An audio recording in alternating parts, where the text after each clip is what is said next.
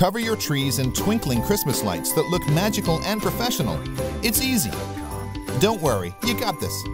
First, determine how many lights you need. This is a personal preference, depending on how bright you want your tree. For this 15-foot tree with a slim trunk, we used approximately 300 lights. To make the lights easier to handle, roll up each strand.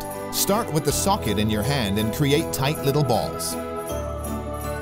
Secure your extension cord to the bottom of the tree by wrapping it around the base or using a zip tie.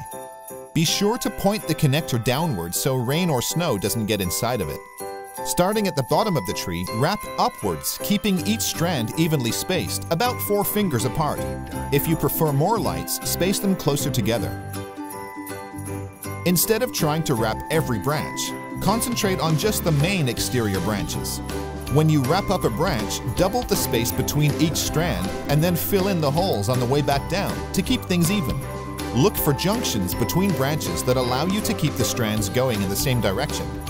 A beautifully wrapped tree is a wonderful addition to your holiday lawn decor. Don't worry, you got this.